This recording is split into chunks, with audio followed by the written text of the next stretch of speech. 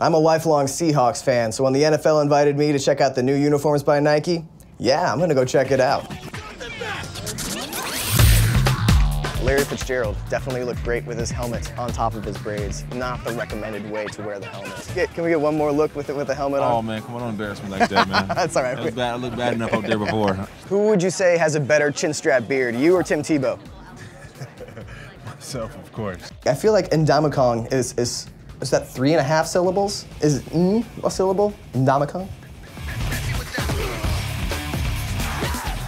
Can you just say your name with a Boston accent, please? Wes Welker. There you go. Now say your last name, but take like 3 seconds to say it. Wes Welker. Welker. Welker. Wes and I shared a special moment, I think. Are opposing defensive backs ever captivated by your blue eyes?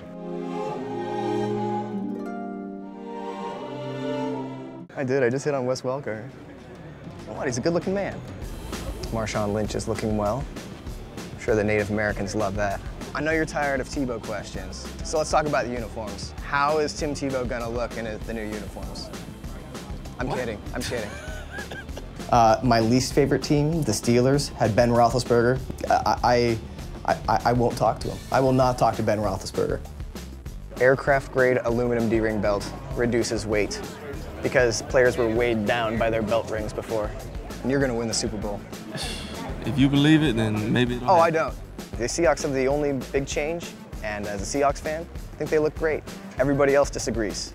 But what can I say? I'm 12 years old, I like neon colors.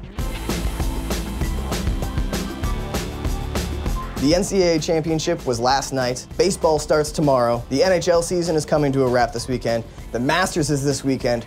But the only thing anybody's talking about? New NFL uniforms. NFL does it right. We love your product. Give it to us.